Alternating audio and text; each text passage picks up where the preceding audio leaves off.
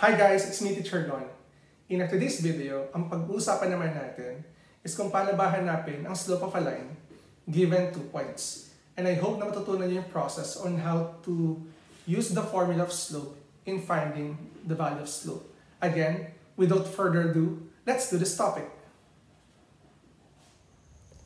Right after ng ating discussion about the definition of slope at yung paghahanap ng slope gamit ang rise over run, as well as the different types of slope, ang next topic natin ngayon is kung paano ba hanapin ang slope given ang 2 points or given ang coordinates ng 2 points. So we have here the formula.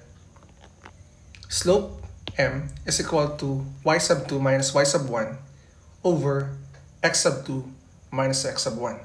So let me show you examples na pwede natin i-apply yung ating formula. We have here, determine the slope of the line given 2 points. I have here 3 examples na pwede nating gamitin para ma-practice natin yung ating formula. Then right after this, I will give you an activity wherein you need to do or you need to practice kung ano yung natutunan nyo sa ating tutorial video. So again, without further ado, let's discuss this topic. So basically, all you need to do is to memorize first the formula. Your slope m is equal to y sub 2 minus y sub 1 over x sub 2 minus x sub 1. Sa mga estudyante ko, ang ginagawa ko rito, tinuturo ko sa nila, before nila gamitin yung formula, lagyan muna nila ng label yung bawat coordinate ng points. So let's say for example, focus tayo sa number 1. In number 1, we have negative 2, 4 as the coordinates of the first point. And then we have 1, 6 para sa coordinates naman na second point natin. Since yung negative 2, 4 natin is the first point, yung label na to ay ito yung x sub 1, ito ngayon yung y sub 1 mo. The next one is yung coordinates naman na second point natin. Therefore, ito ngayon yung makakuha ng x sub 2 and y sub 2. Lahat ng numbers dito are your x sub 1. Yung mga nandito naman, lahat sila ay y sub 1. Etong mga nandito ay x sub 2. At lahat na nandito ay y sub 2. So, kapag meron na kayong label, ready na kayong gamitin yung formula. So, let's have the solution for number 1. For number 1, you have the formula m is equal to y sub 2 minus y sub 1 over x sub 2 minus x sub 1. So as you can see, you have negative 2, 4, copy na natin. You have 1 and 6. This is your x sub 1, y sub 1, x sub 2, y sub 2. Lahat ng value ng variable na yan, ipapalit natin sa ating formula. So you have m is equal to, your y sub 2 is 6 minus your y sub 1, which is 4, lagay mo minus 4, over your x sub 2, which is 1 here.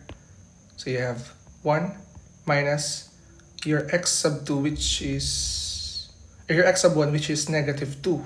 So pag negative yan, i-enclose mo sa parenthesis. So minus negative 2. Then you need to simplify the numbers in your numerator and denominator. And this will be m is equal to 2 over yung 1 natin, i-multiply natin yung sign. Negative times negative is positive, so you have plus 2. And simplifying that fraction, your m is equal to 2 over 3. And remember, when you're dealing with a fraction, kailangan mo i-check kung kaya pa bang i-simplify or i-lowest term ang fraction na meron ka. So for this case, wala ng greatest common factor ang 2 over 3. Therefore, the slope or the value of slope in number 1 is 2 over 3. That's it.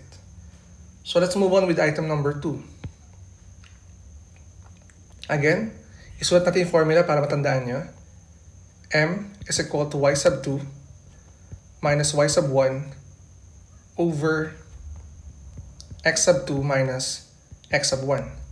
Copying the coordinates of those points, you have negative 3, negative 1, tapos yung second point natin is 6 and negative 6. X sub 1, y sub 1.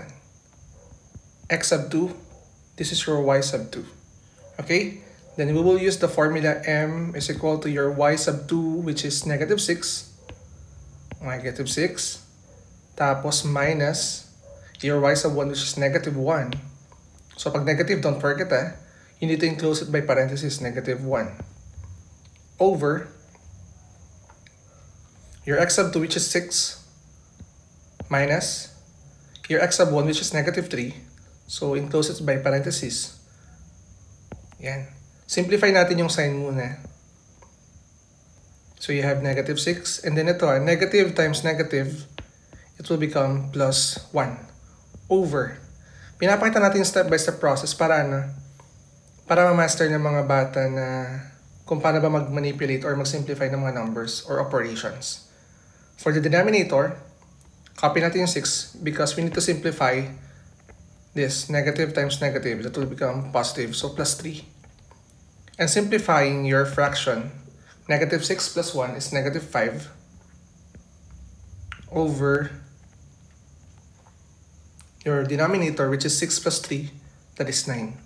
So dito, ang advice ko lang sa inyo, i-simplify nyo pa rin to.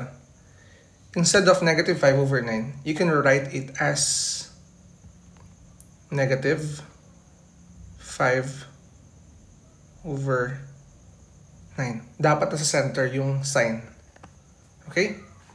So last one, we have number 3. Again, isulat ulit natin yung formula natin para mas ma-memorize nyo. M is equal to y sub 2 minus y sub 1 over x sub 2 minus x sub 1. So you have here copy muna natin yung given coordinates natin. We have 4, negative 4, tapos negative 5 times 3. This is your x sub 1, y sub 1, x sub 2, y sub 2. So substitute natin yung values para sa ating formula. M is equal to 3 minus negative 4 over negative 5 minus 4. Simplify natin yung sign sa numerator. M is equal to 3 plus 4 over your negative 5 minus 4, that is negative 9. And simplifying your answer, the slope for number 3 is negative 7 over 9. This is the correct answer for item number 3. Now, I hope na in this 3 given examples, ay na-master nyo na or nalaman nyo na kung paano ba maghanap ng slope given lamang ang 2 points or ang coordinates ng 2 points. So, I have here an activity for you wherein you can apply kung ano yung natutunan nyo sa ating tutorial video. So, I hope na masagutan nyo ito sa inyong scratch paper and then sana may comment nyo sa ating comment section kung ano yung value ng slope given this 2 examples. Again, kung bago ka lang sa YouTube channel ko, don't forget to like and subscribe at i-hit mo na rin yung bell button para updated ka sa ating mga future uploads.